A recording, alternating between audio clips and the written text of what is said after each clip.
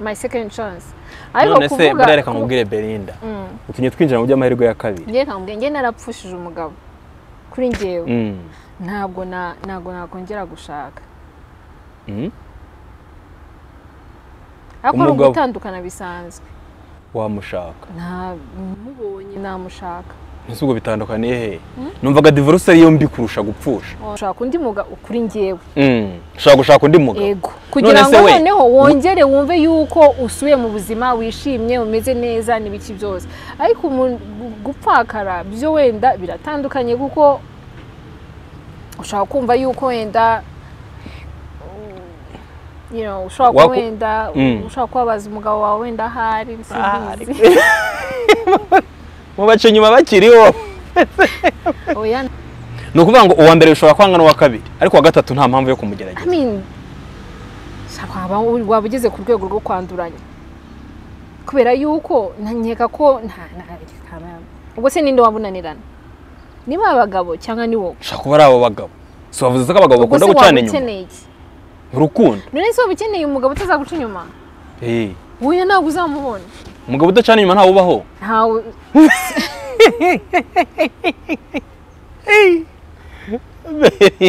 Berit. Rero uwa mbere aze, uwa kabiri aze, uwa gatatu aze. Ni triple blessings. Ni imigisha yikubye kenshi. Imigisha ariko iremereye. Kubera ko urumva.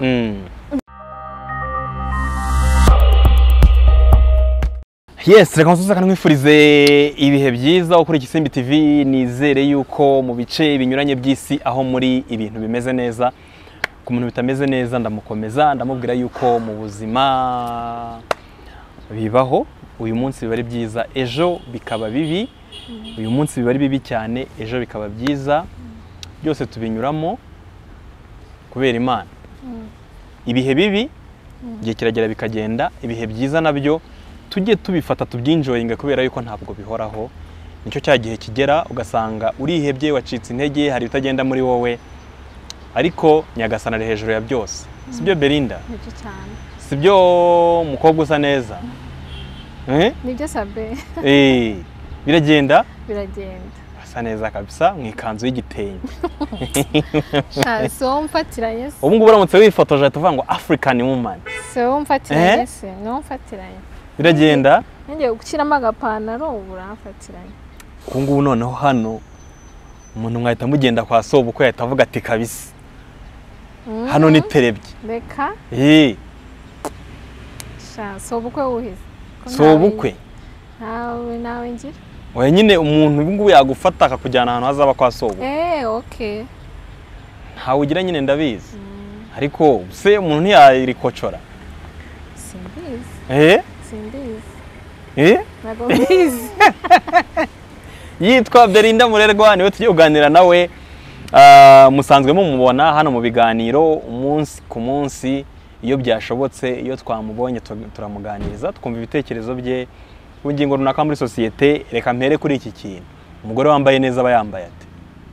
Aba yambaye yikwije nkuko nikwije. Ko ari igihe nkubona utambaye gutya. Cyakoze oya kwambara neza nukumva nukuba wambaye ukumva uri comfortable nibyo wambaye kandi ukumva yuko nyine biguhesheje agaciro, atari ibintu bigusebeje if I may say. Hahandi ushobora kunyura ahantu ukumva abantu bari kukujyana n'inzara ariko abo ngabo ngira ngo baba ari bo ntago aba ari wo. Exactly. Gusa kwambara neza nukumva yuko uri wowe ku giti cyawe uri comfortable with what nibyo wambaye. Nukuvuga ngo kwa kundi nk'umukobwa cyangwa umugore aba yambaye utuntu runaka ukumva abantu barimo baravuga ukuntu ngo yambaye nabi, yambaye bigufi, yambaye ibintu bitamuhesha icyubahiro. Oya we iyo asohotse muzo yambaye agasoka muza kumva ari okay. Ubwo kuri ngiye aba yambaye neza. Kwikwiza se bipimirwa mu bigenza gute kugira ngo mwemeze ko umuntu yambaye yikwije? Ntabwo kiravuze uti ndikwije. Unce kwikwiza nivugiraga kuko hari nushaka kuba yambaye akagera hano akumva yikwije. Akumva yikwije. Ugira ngo se yasohoka yimva atikwije. ntago yasohoka kandi ubu ngubu urikwije kuri njyewe ndikwije none se iyo umuntu yambaye akagera hano mu matako aba yikwije muri ubwo buryo yego hanyuma se kubera iki sosiyete icira urubanza umuntu wambaye mu buryo runaka ni ku mahitamo ye yagiye muri miruwari cyangwa se afata ka kandi umuntu areberamo k'ijisho rimwe arirebye abonye ko ari sawa cyangwa abo mu rugo baramubwira ati niterebye akava mu rugo akagenda hanyuma yagera hanze muri community abantu bakaba judgmental cyane kuri we imyambarire ikaba ikibazo nkuko bisanzwe society is always ntabwo haburamo abantu babona ibintu uko babishaka cyangwa uko babyumva cyane cyane noneho mu Rwanda ho ni ibintu biri common bisanzwe yuko turi too judgmental ikindi dushaka kwinjira mu buzima butari ubwacu kubera ko nimba umuntu nkuko bivuze agiye muri wardrobe agakuramo umwenda agakuramo agakabutura ke akakambara kumva karamubereye then who am I kugira ngo mujudging we yagatanze amafaranga ye karamubereye so njyewe rero it doesn't make sense none se aramutse bari nk'umukobwa wawe wambaye muri ubwo buryo wenda yaciye kwa rubangura cyangwa mu mujyi hano hari ahantu haca umuntu ugora ngo acamo bakamuvugiriza induru we nyine ku giti cye yumva bimubereye wowe nka mama bamubwiye uti urasa neza ibintu ni mawujuju urugendo rwiza ariko yagera mu mujyi bakamuvugiriza induru kubera ukuntu yambaye nyine bitandukanye nuko bitekereza nk'ubu ngubu nawe ikanzu irimo kutikwiza ugahita wongera ukikwiza ariko bamugana we yambaye ari nziza ndende igera ku birenge ariko isatuye kugera ahangaha isatuye kugera hano Junior yavuze oya isatuye hano Junior yavuze nagisatuye urumva so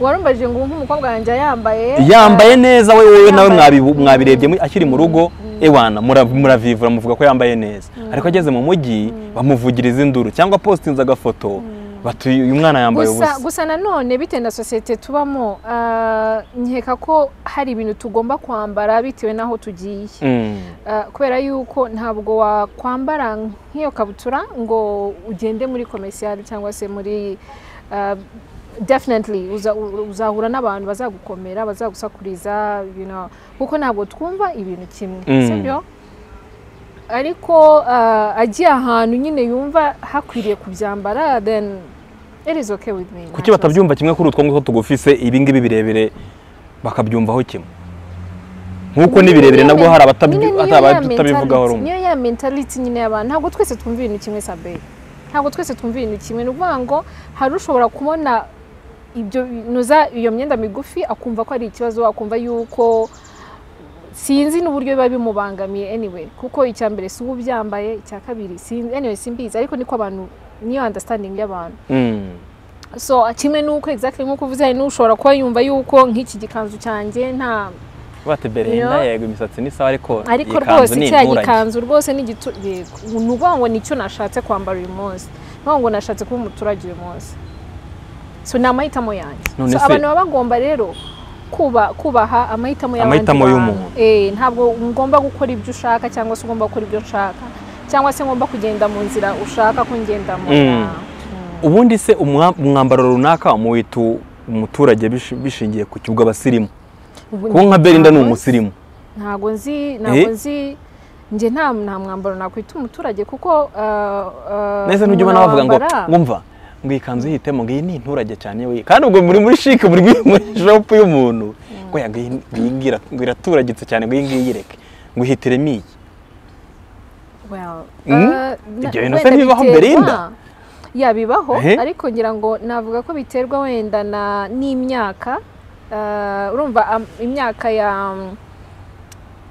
urabona ukuntu abantu imyenda abantu bambaraga kera kamimisi yo bacyambara uyu munsi sibyo so uko imyaka igenda ihita niko hagenda haza ama versions mashasha y'amastile sibyo so nuvuga ngo rero ariko hari nibigaruka sigaye mbona mwambara za pantaro zimeze gutya hari nibigaruka za pantaro za Junior eza zindi za Junior zimeze nk'ikanzu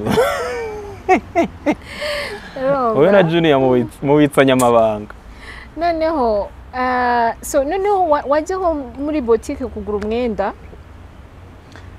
of course haba harimo variety ariko bashyiramo variety kuko hari ushaka utuba tugezweho cyangwa se nutitayeho kuba you know so ugasanga noneho niyo mpamvu nyine haba ari variety so ukaba wagenda ukaba watora wenda wa mwenda kandi in actual sense umuntu awubonye ashobora kubonamo ko ari umwenda wenda wambaye nk'imyaka tuvuge nk'icumi yahise nkeka ko ari byo bavuga ko bitagezweho something ariko kana none biterwa n'imifuka y'umuntu ariko hari umuntu agura ikintu gihenze bakanavuga ko ari igiturage kandi kinahenze ubwo nyine kuvuga ko ari igiturage n'ubwo ngo ntabwo kibe kigezweho ngo kiba kigezweho kandi gihenze ubuze gihenze kitagezweho kabisa rwose ngenzi nk'ama shops abarimo nk'imyenda urabona nk'aba mama bakuze sibyo nk'amajipo bambara n'amashati usanga n'ikijipo kinini gutya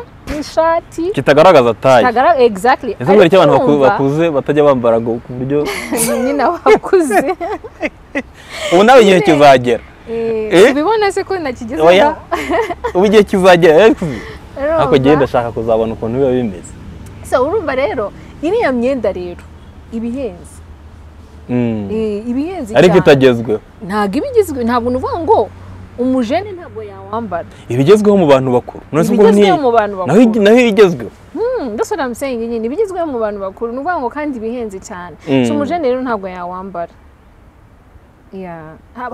haba hari yibagenewe nyine mu myaka yabo none hiriya nayo ikaba ari so biba bishobora kugaragara very funny ufashe nka wa mwenda w'umumama w'imyaka 40-50 yakwambara ukambika nk'umuntu w'imyaka 20 uravuga abamama ba 50 hari abo twirirwa tubona hano batwika bakiri bato 50 bakiri muto cyane wongura ngohereza mu bishokora aho ngaho inyuma so rero nkeka ko nyine style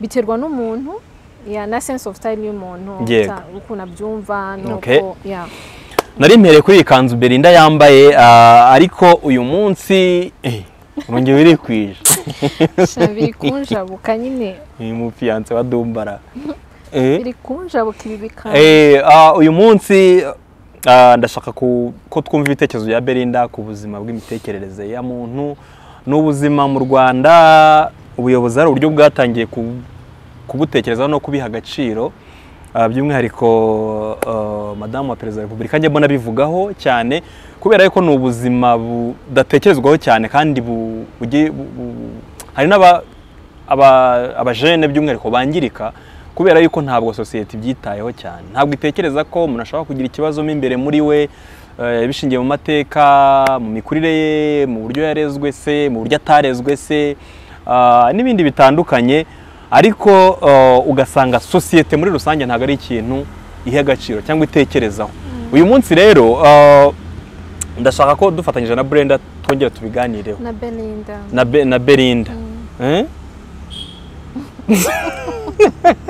ntabwo uzi se bakayisa bitwa bararisa ngo none se yararisa araho kandi akaba arimo aravuga Kayisa araho ntabwo uzi nk'ikintu ngiye kimbabaza nk'umuntu kunyita Belinda Belinda we abari kugusirimura hari abantu bagira ikibazo cya L na R Belinda nakanyita Belinda wenda uvuze Belinda ntabyo wapi Belinda witwa ndeze witwa Belinda Belinda amakuru yawe Belinda amakuru yawe ni Belinda Belinda ntacyo twazi depression cyangwa se muri rusange ibibazo by'imitekerereze abantu bagira bishingiye ku mateka twabivuganye nkubwira ko twakora ikiganiro bishingiye ku mikurire y'umwana bishingiye kuri rejection yagize muri sosiyete bishingiye ku bibazo bitandukanye umuntu anyuramo bibaho ariko hari aho bigera gukontorora ibyo bibazo umuntu yahuye nabyo bikamunanira ariho hamwe bamwe bajya mu nzoga mu itabi mu busambanyi mu burara butandukanye n'ibindi byinshi Belinda duhereye kuri icyo ngicyo ubona sosiyete yacu yumva Belinda w'imbere twebwe tutabona cyangwa se ngewe w'imbere bo batabona cyangwa se undi muntu dukurikiye w'imbere twebwe tutabona uw'imbere niwe urimo arandika komanteri arakaye ababaye, ariko twebwe ntabwo turi gutekereza kuri uwo muntu, turi kureba gusa umuntu witwa Jean Pierre cyangwa witwa Shema urimo arandika komanteri ababaye cyangwa se arakaye cyangwa se avuga nabi, tutabanje kureba ikibimutera. Ari nabwo tuba judgmental, tutabanje kubanza gutekereza kubera iki ndi kuba judgmental kuri uyu muntu, ese nzi amateka ye. Ubwo nibyo ngibyo tugiye kuganiraho muri rusange. Ubona society bitekerezaho, ushobora kuba warabinyuzemo cyangwa se uzi umuntu wabinyuzemo. Society yacu rero icyambere society yacu yanyuze mu bintu bikomeye. Yanyuze mu bintu bikomeye cyane, mu mateka ashaririye, mu mateka mabi cyane, ku buryo yafectinze ikiremwa muntu mu buryo bumwe cyangwa ubundi, mu buryo butandukanye. Hanyuma rero izo ngaruka zatumye abantu baba affected ku buryo kandi nk'ikiremwa muntu uburyo twakira ibintu bitandukanye. Yego, kuko niko turemwe, niko Imana yaturemye. Ntabwo twakira ibintu kimwe. So ni ukuvuga ngo rero kubera izo ngaruka hari abantu bashobora kuba bashobora kwakira ibintu, hari n'udashobora kubyakira. Hari uwo bigora kwakira, hari n'ubyakira akabinyuramo akarwana nabyo akabyovakaminga, ariko hari na wa wundi ubinyuramo bikamuganza, bikamushyira down. So ni ukuvuga ngo rero nka sosiyete nyarwanda twagakwiye mu by'ukuri mu buryo busanzwe twagakwiye kumva ko umuntu wagize ikibazo nk'icyo tumwakira, tukamwakira, tukamenya n'uburyo tumufasha. Ahubwo se tumenya ko uwo muntu yagize icyo kibazo, hari abo bigaragara. Wenda twatangiye tuvuga ibintu bijyanye n'imyambarire.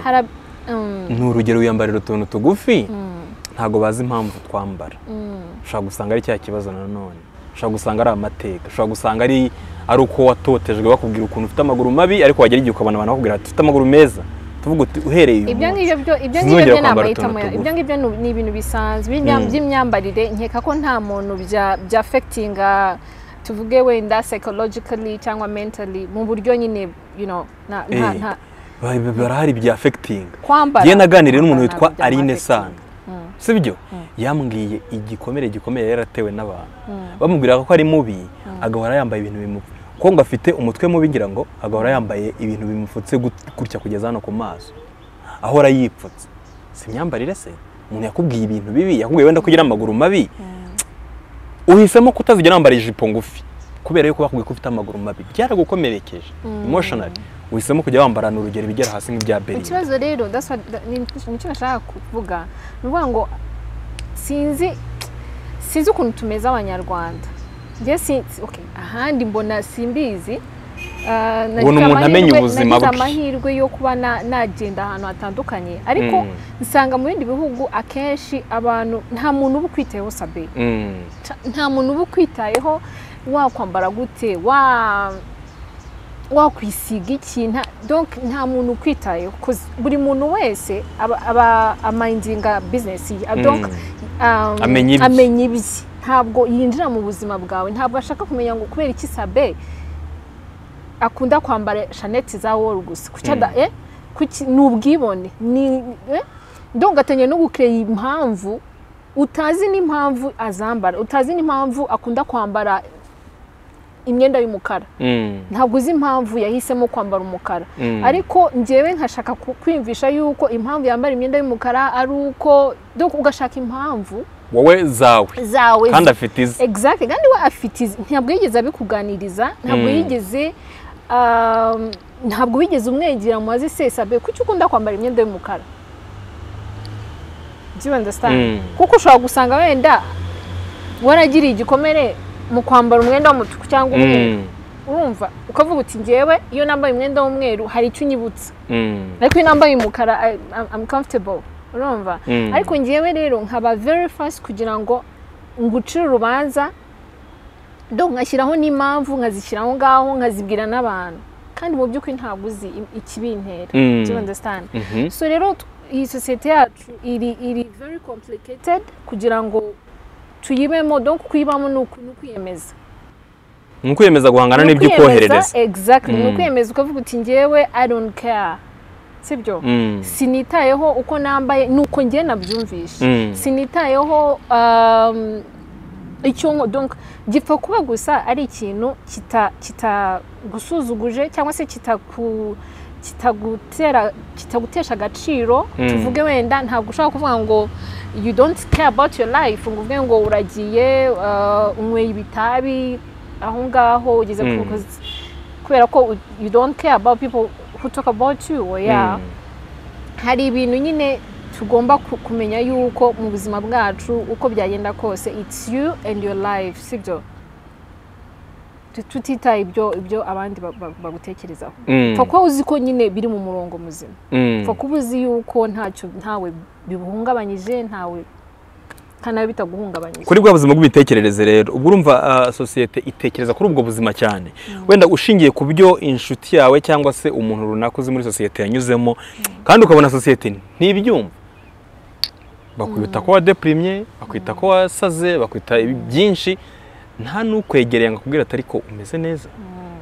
Cyane tujye tubibona kenshi nk'iyo hari nk'abantu muri societe baba tuvuge bananirwa kwakira nk'ibintu runaka, ugasanga wenda kugira ngo yikalme cyangwa se yumve yiyibagize wenda ibiri kumubaho, ugasanga ari hahandi nyine agiye mu biyobyabwenge, ugasanga anywa ibitabi, anywa inzoga nyinshi, ugasanga se hari n'abajya mu busambanyi kubera ko ari amateka, donc hari ikintu cyamupushinze kugira ngo ajye muri izo ngeso. So rero twebwe nkeka ko aho kugira ngo wa muntu tumutera amabuye cyangwa se tumwigize hirya cyangwa se tumucira urubanza, nkeka ko twamwigaruriza. Donc ukamugarurisha ineza. Ukamugaruza ineza. Ahubwo se abantu bamenya gute, bakwiye kumenya gute ko uwo muntu ashobora kuba afite ikibazo? Ku buryo bamenya ni ibintu biba bigaragara Sabe. Ni ukuvuga ngo depression akenshi iyo utayicontrollinze as a person we ku giti cyawe irageraho irasohoka ku buryo igaragara buri muntu wese. Do you understand? Ku buryo ntabwo sometimes iyo ifatanya hakiri kare ushobora kuyivura, sibyo? Ushobora kuyivura, ushobora kuyimanaginga. Ariko rero iyo utayimanaginze hakiri kare ni nk'indwara, in fact ni indwara. Nuvuga ngo malariya utayivuye, ugize malariya umuriro urazamuka, ufite imbeho, ukumva ucitse intege, ukaryama, ukavuga uti ejo nzajya kwa muganga, ntujyeyo. Ku munsi wa kabiri umuriro urazamuka, umunsi wa gatatu donc uraremba. Ni ibintu biba bigaragarira amaso y'abantu ko warembye, sibyo? Kuvuga ngo rero uba ukeneye kujya kwa muganga ukivuza, sibyo?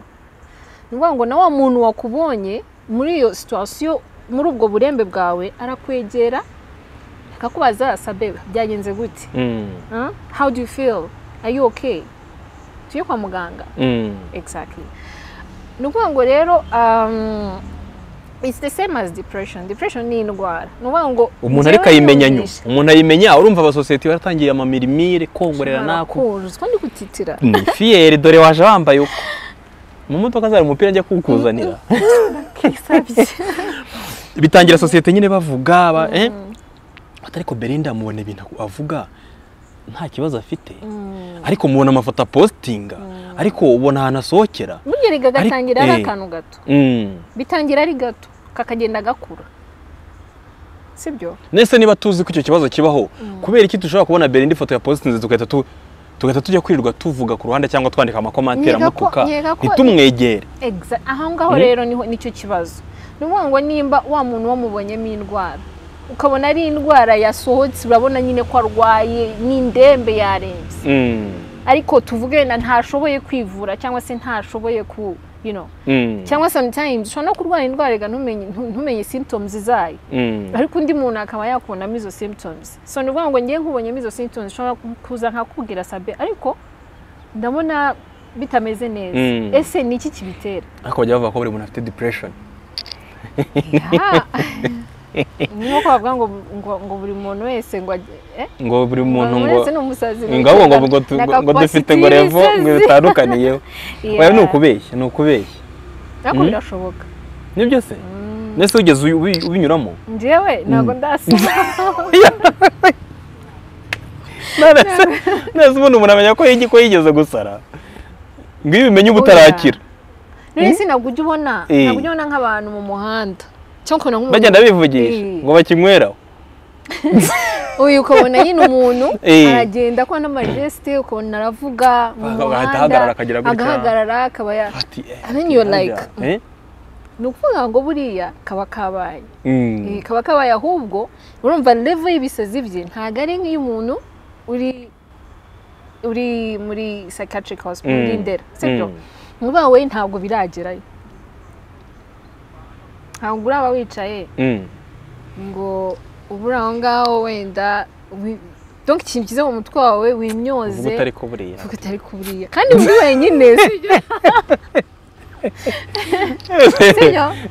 bibaho exactly nuba rero ngo umuntu wakubonye wakurebeye nko mu idirishya uri kwivugisha ahita avuga ati shasabe byararangiye so anyway so ngiye icyo navugaga rero abantu bafite ibyo bibazo ntabwo twakabaye tubatera amabuye ni ukuvuga ngo ahubwo umuntu nimba agize ikibazo sibyo kigaragara muri sosiyete nimba uri umuntu muzima ufite umutima mwegere umuganirize maze se sabe niki cyaguteye ibi bintu ese habaye iki ese ko numva ibi n'ibi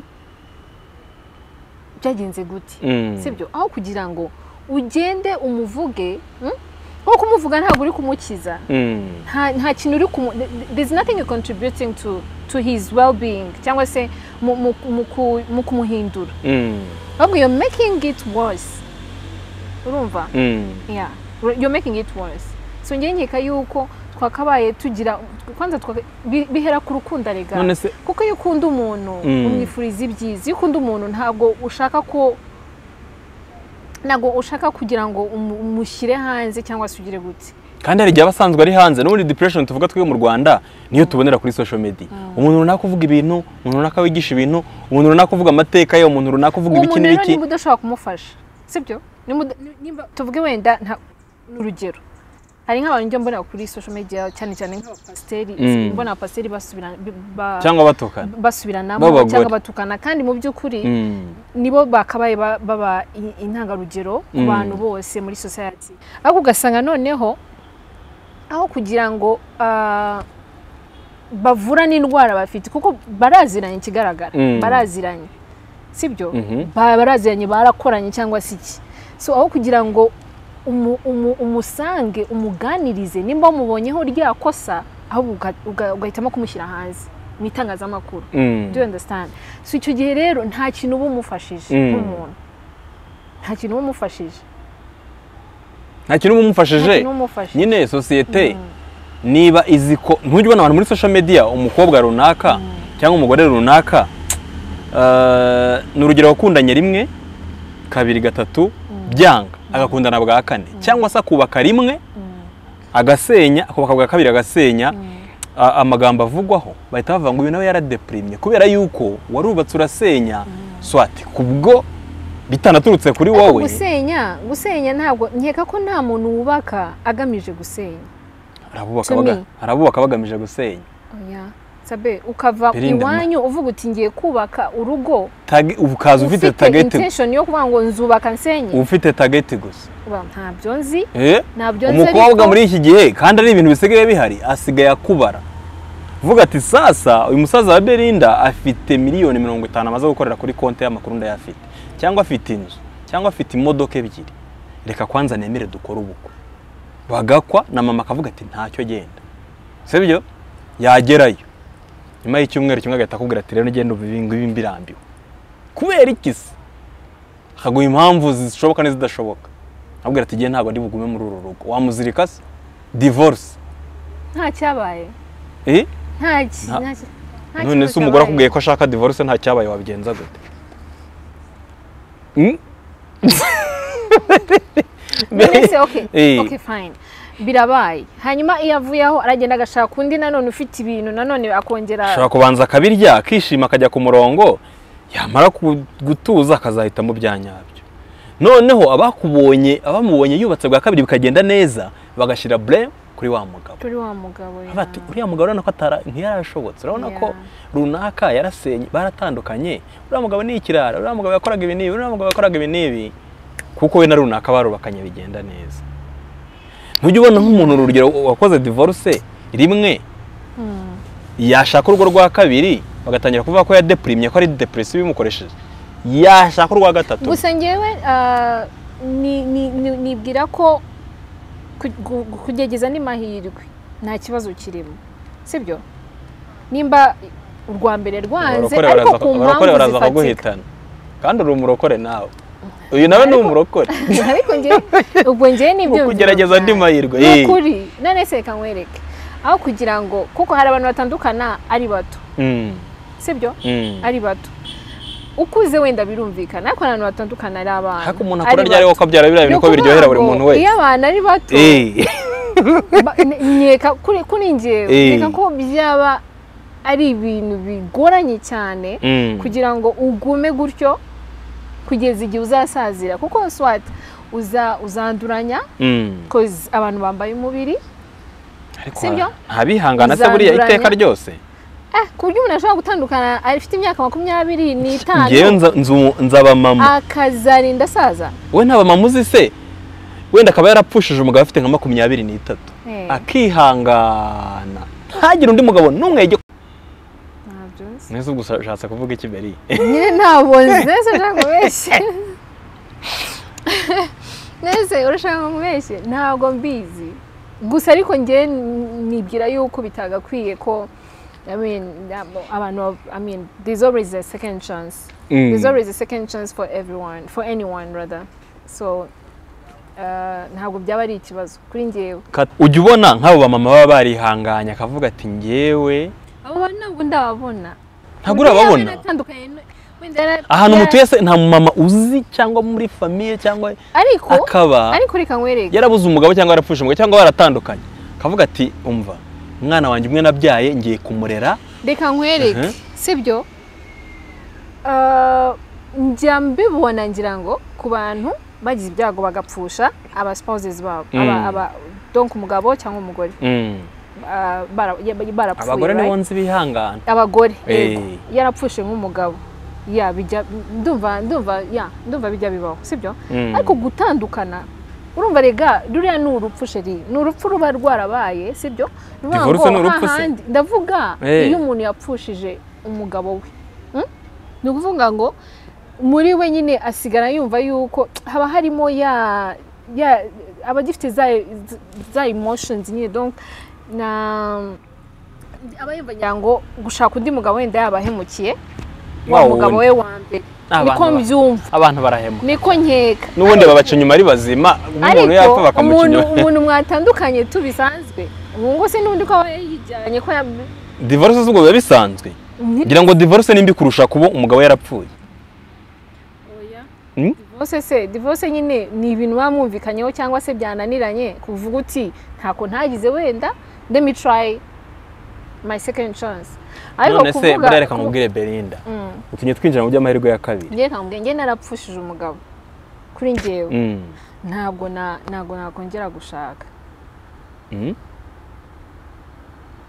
ariko ari ugutandukana bisanzwe wamushaka mubonye namushaka ese ubwo bitandukaniye he numvaga divorce ariyo mbi kurusha gupfusha oya divorce se ko nyine aba yarakubabaje sibyo aba yarakubabaje aba wenda urumva kugira ngo utandukane n'umuntu nuko haba harimo impamvu nyine zitari nziza sibyo ese Belinda muri divorce ni uruhande rumwe ruba rwarakoze amakosa cyangwa harimo amakosa ya buri ruhande ubwo ndi kuvuga kuri babandi nyine wenda wa wundi wakosherejwe wa wundi wagiye muri divorce atabishakaga cyangwa se atabiteganyaga wenda umugabo yaramunaniye cyangwa se byaranze yarabigerageje bikanga aho ngaho mushobora gutandukana urumva ukazashaka undi kuko urumva ntabwo ibyishimo bya mbere byaranze ariko ntabwo bivuze yuko ugomba guheranwa n'agahinda ushobora gushaka undi mugabo kuri njyewe ushobora gushaka undi mugabo yego kugira ngo noneho wongere wumve yuko usuye mu buzima wishimye umeze neza n'ibiki byose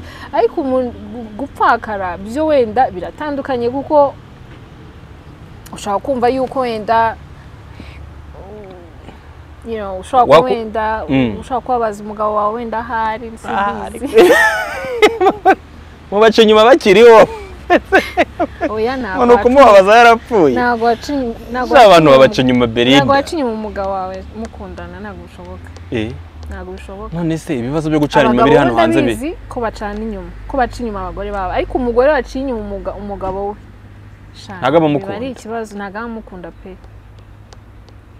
ni ukuvuga ngo ibibazo byo gucana inyuma ni abagabo bireba nibo abanyamakosa abagabo niko bameze abagabo benshi niko bameze ni ukuvuga ngo abagabo ntabwo bagira resistance nyine ikomeye nk'iy'abagore abagore bagira resistance baho kugira ngo umugore aguce inyuma cyangwa se kugira ngo aguce inyuma nuko haba sinzi ngo haba habaye nk'iki sinzi uba waramukomerekeje bya danje ariko umukunda like you take care of her umwitaho n'ibiki byose ntabwo yaguca inyuma se ajya hehe kuko abagore rega bafite imitima yoroshye cyane sabe urumva kuba yoroshye ngira ngo nibo byakora bwo gucana nyine oya bafite imitima yoroshye ku buryo uko ufata urumva urabona like I'm sorry to use this ariko urabona pets zo mu rugo tujye wenda utujangwe cyangwa utuga iyo dukinisha iyo twitaho the care you give it to karagukunda nyine ntabwo kakuva iruhande sibyo kaba kumva gashaka guhora iruhande rwawe niko rero n'abagore bameze urumva nuvuga ngo umugore iyo wamufashe neza ukamwitaho ukamukunda ibintu byose nyine sibyo nta umva yajya hehese kuko none se nta mugore uzi nta bagore uzi baba barahawe ikintu cyose gishoboka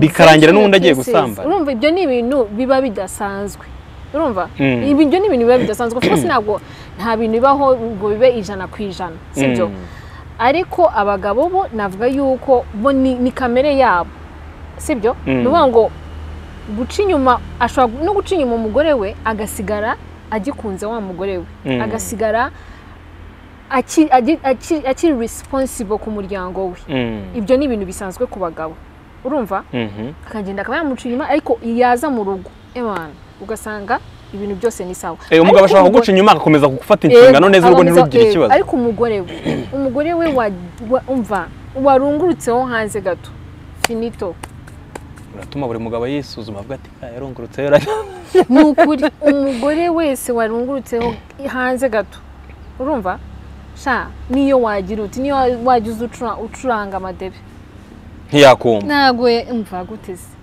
ku mahitamo ya kabiri niho twari tugeze sure no kuvuga ngo abagabo mujye mwita ku bagore banyu nibyo mubakunde mubateteshe ariga ka side chick ntabwo nta kintu kaba gatwaye oya nta kintu gihambaye gitandukanye wamukuraho kiruta icyo uko byagenda kose kiba gihari niki gituma umugabo afata umwanzuro wo kugenda agusize ibibazo kuko aga side chick bivuze ngo kaba ari n'akantu kari munsi y'umugore we akenshi of course urumva ariko urumva akenshi nano n'abagore nubwo abagabo tubashyiraho nuza blame zo kujya hanze akenshi nano n'abagore hari igihe tubigiramo uruhare do you understand ugasanga noneho umugore icyambere ntita ku mugabo we sibyo ntita ku mugabo we ntamenya umugabo we niba yafashe breakfast niba yariye nimba ntamenya imyenda mu kabati umugabo we nimba iteye ipasi nimba donc utuntu nyine nk'utwo sibyo ugasanga nyine ntazigera agera mu gikoni even for once wenda ngo anarebe uko bimeze si ngombwa wenda ngo ateke kuva every day ariko nibura agereyo arebe uko bimeze cyangwa se donc ugasanga noneho wa mugabo n'ubundi nta bintu byiza abona mu rugo however much akora uko ashoboye kose however much aprovidingira umuryango atanga ibyangombwa byose by'umuryango ariko hari ikintu ugasanga ari ikintu ari kubura mu rugo arabura ya care arabura noneho ugasanga ya side chick aragenda yisange muri ghetto yatunganyije ikintu yakaranze yageze gute yakarabye wowe wirirwa mu bitenge Shema aravuze ngo nk'ibi bya Berire nk'ibi byanje wirirwa uri aho ngaho uri lauzi ntusasa ntukaraba ntwibrosa ubrosa saa 10 za nimugoroba ngo kuwiriwe mu rugo. Can you imagine? Ugasanga nyine ubara umugore brosa kubera ko yiriwe mu rugo ngo nta kazi afite. Ugasanga nyine ukarabigira ushaki. How honestly how? Gusana ntabwo wiyitaho. Ni gute side chick itazagutwara umugabo? Ni gute se ya side chick itazagutwara umugabo?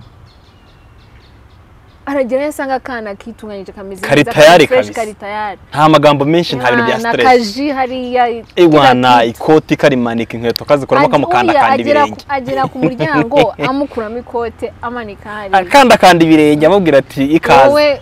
Ngo ikaze na karibu. Wowe no kumusuhuza ni yinjira umureba gutya ku nkweto zamu. Right? And then anyway, twarinze tuga complaining ngo abagabo ntabwo. So twigire ku mahirwe ya kabiri Belinda. Umuntu yagiye mu mahirwe ya kabiri aba yizeye iki? Aba yizeye gute ko nk'uko umugabo wa mbere yakubabaje ko n'uwa kabiri atazakubabaza ukajya ku wa gatatu ukajya ku wa kane ukajya ku wa gatanu.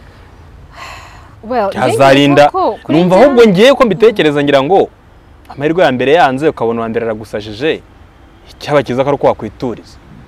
Oya ngiye nkeka ko abagore muri powerful byumwera kugwa twebwe twifuza ku bagore. Ngiye nkeka ko amahirwe ya mbere yanze wagerageza wenda ya kabiri. Aya kabiri yanze biveho pe.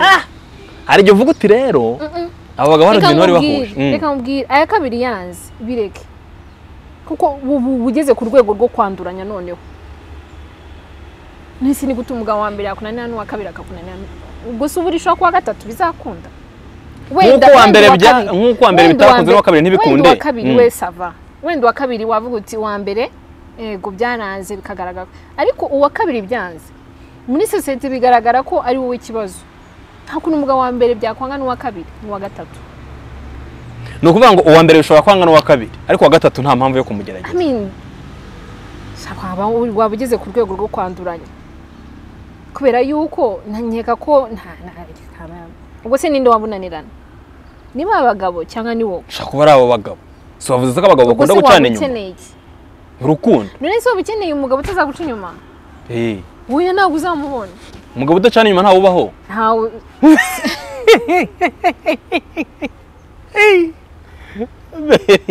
Berire.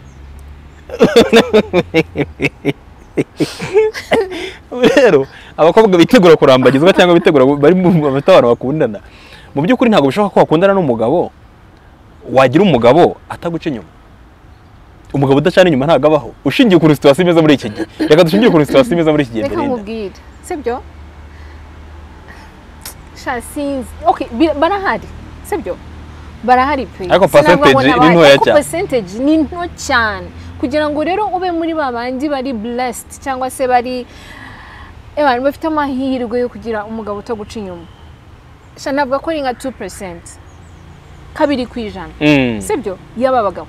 Ni bake rero kandi ntabwo twese twababona. So rero hari abazatwara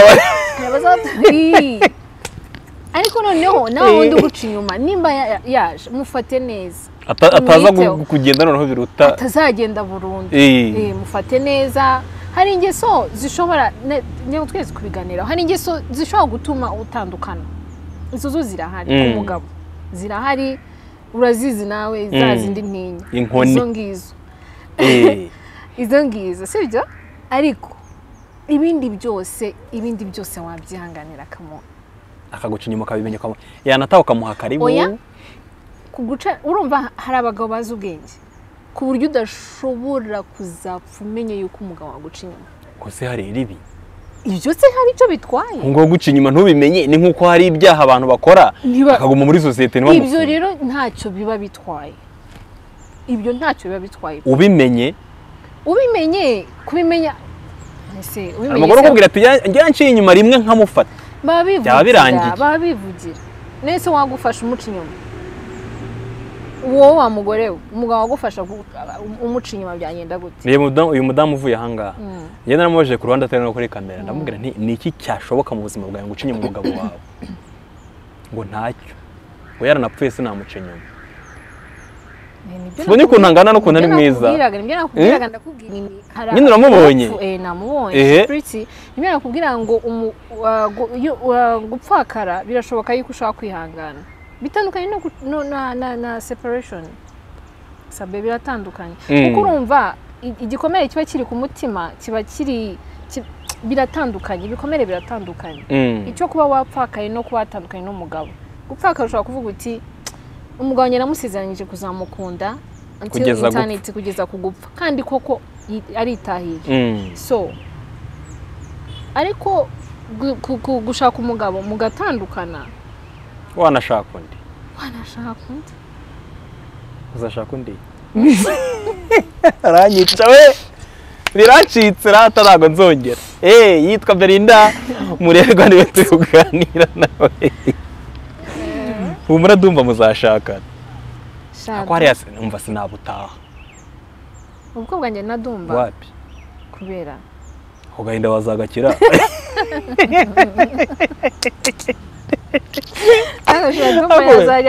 ariko mbere mvugisha ukuri wadumba kuko mbwira Belinda na Dumba yazajya anesha umutwe ni ukuvuga ngo umudugudu yafatire irondo akaritereka iwawe irondo ry'ingunga rigomba kuba riparekatse ku gipangu kuko hahora hashya kabisa ariko ngiye kubera ko nitonda Dumba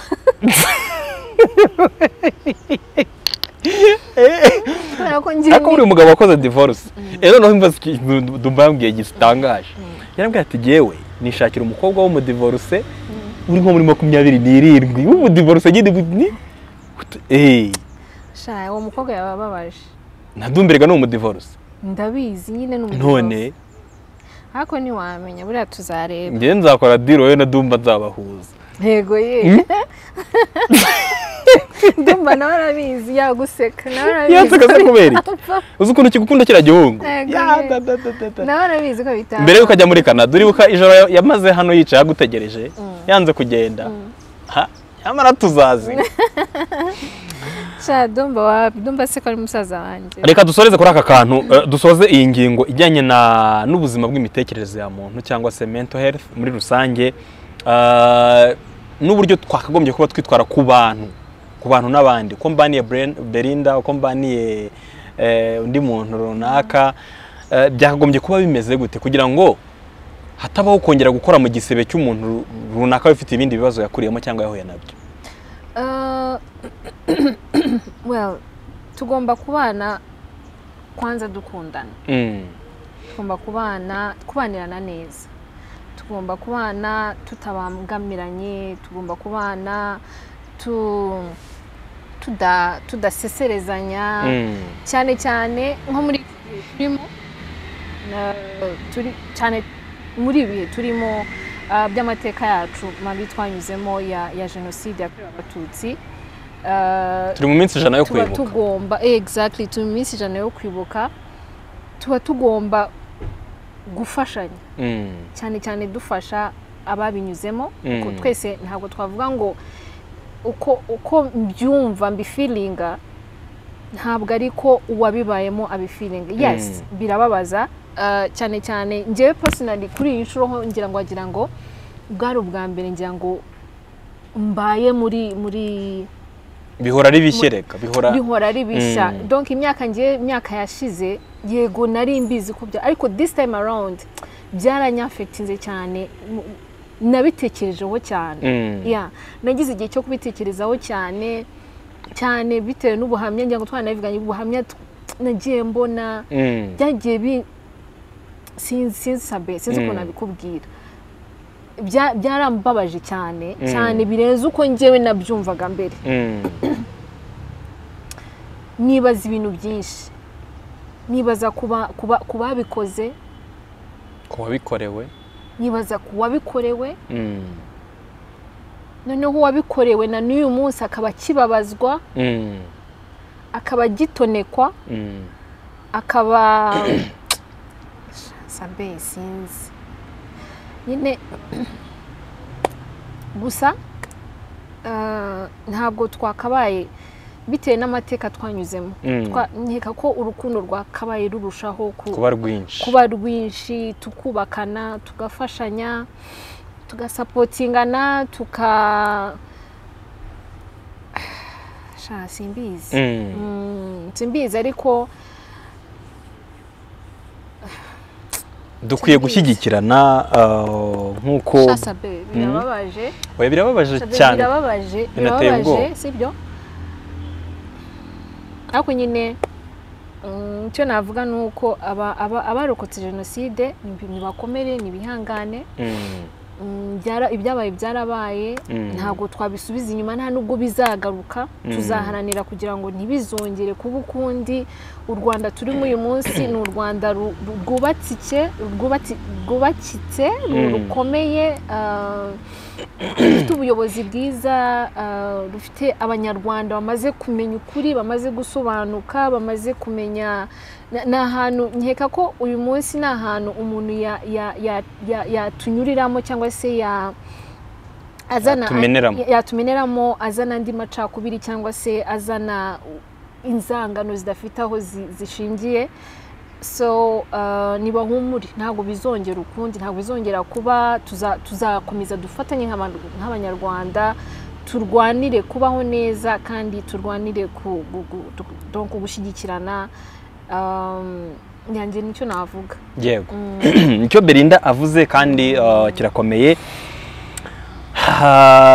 twavuze ku buzima bw'imitekerereze ya muntu twavuze ku buzima bw'umugore cyangwa se no mahitamo ya kabiri haba ku mugabo cyangwa ku mugore ariko reka nkwereza aka kantu Belinda nabonye mukanya kuri social media KECAPU umukinnyi wa filime yabyaye abana 3 b'impanga abana 3 icyarimwe triplets nabonye abantu ni benshi bamupostinze ntago ari uko buri muntu wabyaye muri showbiz bamuposti ahubwo ni benshi bamupostinze n'abantu batazi ibyo asanzwe akora bamufata nk'umugore udasanzwe byatumye nibaza navuga se wa mugani iyo umuntu yabyaye umwe udasanzwe kubera ko yabyaye kubyara 3 mba numva nyine ubwo ni ibintu birenze bidasanzwe kuba umuntu abyara umwe ndavuga umubebe umwe kumubyara ari umwe atari impanga abantu baguha congratulations bakubwira ko rwose wabikoze uri intwari uri umugore ushoboye nyine baguha congratulations iyo babaye babiri iyo byaye babiri nabwo congratulations bari nyinshi bavuga bati ni byiza umuntu akifuza kuba yabyara impanga nawe ushaka gusanga nawe uzifuza nyagasana azaziguhe shaka kabisa urazikunda ubwo nkibaza kuri wowe warabyaye ukuntu bimera ukuntu bitwara imbaraga uzi icyo umugore bimusaba kugira ngo areme abyare ashyire ku isi umwana noneho kujya muri rwa rugamba rukurikiyeho rukomeye rwo kumurera ku giti cyawe uramutse ubibonye gutyo cyangwa uramutse wabyumvise gutyo cyangwa se uramutse urubwira KECAPU wabyaye 3 wowe wamubwira iki ushingiye ukuntu no kubyara umwe nabyo biba ari imvune ikomeye cyane uwa mbere aze uwa kabiri aze uwa gatatu aze ni triple blessings ni imigisha yikubye kenshi imigisha ariko iremereye kubera ko urumva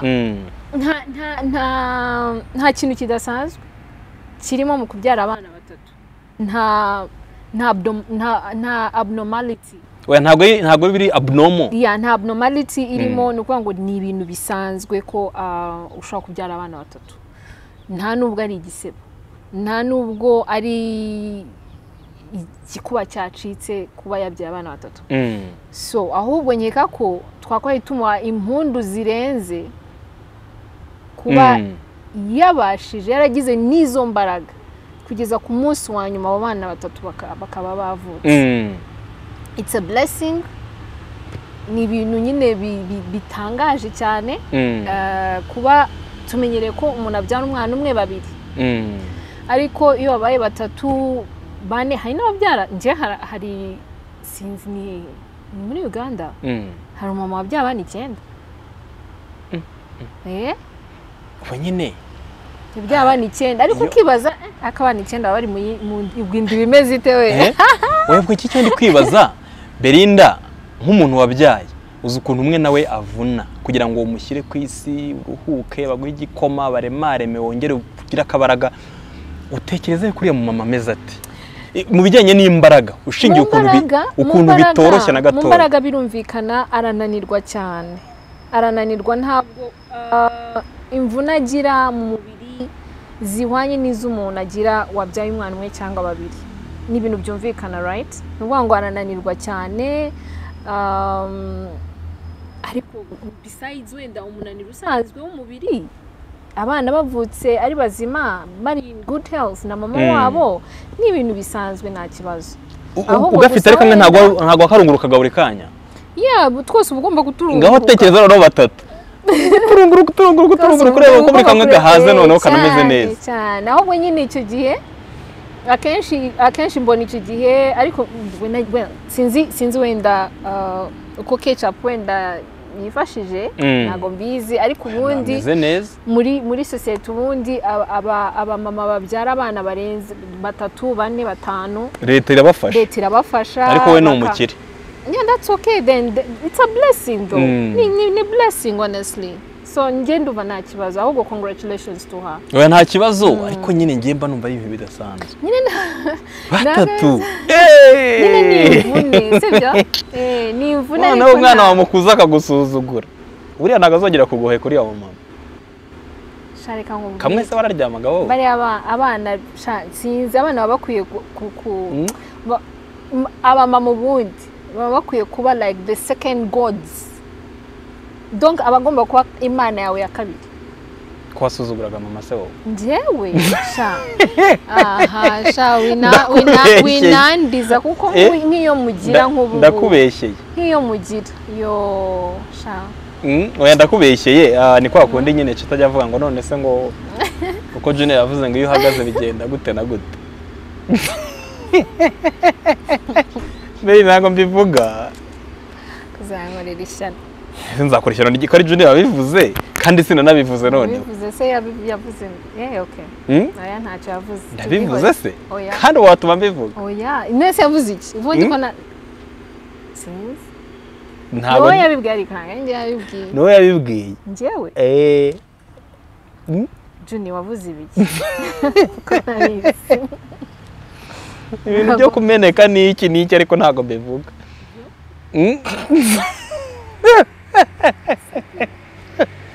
neza umvuze ibintu uri kuvuga kuri kamera none se mvuze iki ko nta kintu byo kugira gute ngo byo kugira gute kumeneka none se kiraho nticyameneka nari ndimo navuga ibintu nk'ibyo ngibyo we na Junior mwavuganye kandi ntago ndi bubivuge hano ngo uhagaze ukagira gutyo ukamena ikirahuri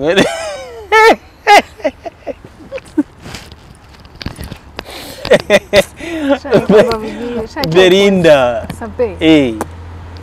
Imana igi kugendera urankundereka Imana igi kugendera urankunda kandi no Junior anamubeshye ibyo ntabyo yavuze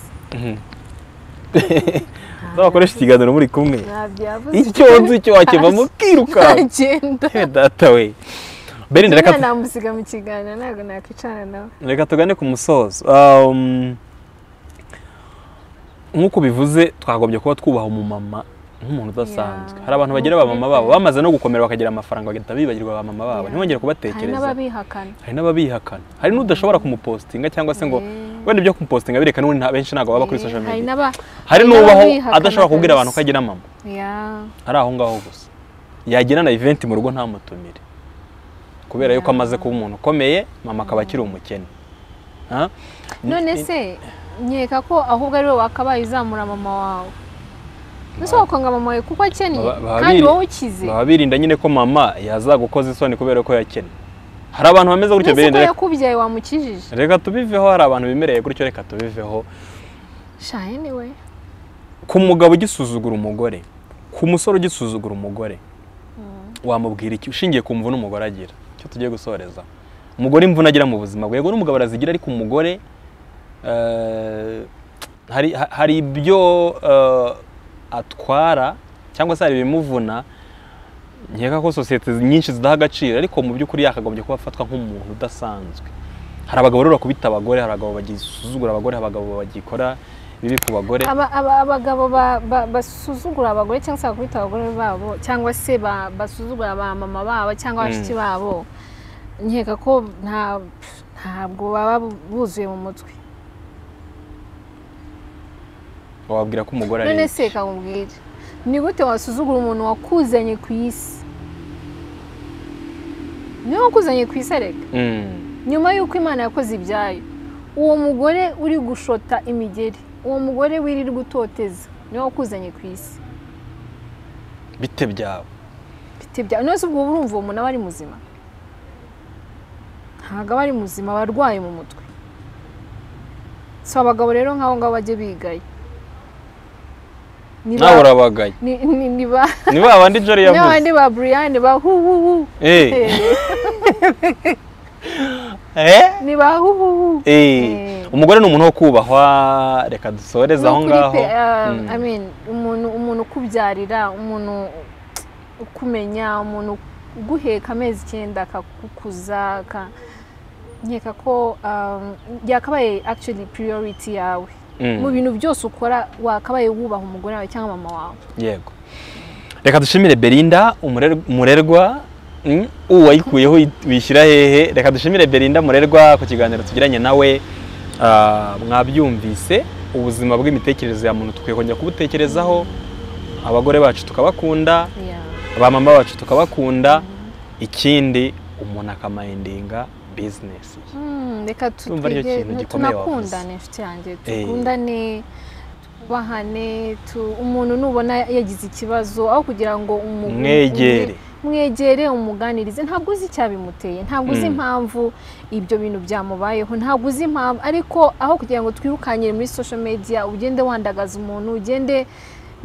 it's okay Beri wakoze cyane kandi bonne chance Nyagasani aragukunda yakoze cyane Sabe nawe Nyagasani aragukunda wasaga neza nubwo bwije merci sabukuru nziza nubwo wambeshye ngaho se yohereza iki naheze iki sorye kunyoreza turasamirira ya keke ya keke oya keke doye nayizanye keke giye ntago nyirye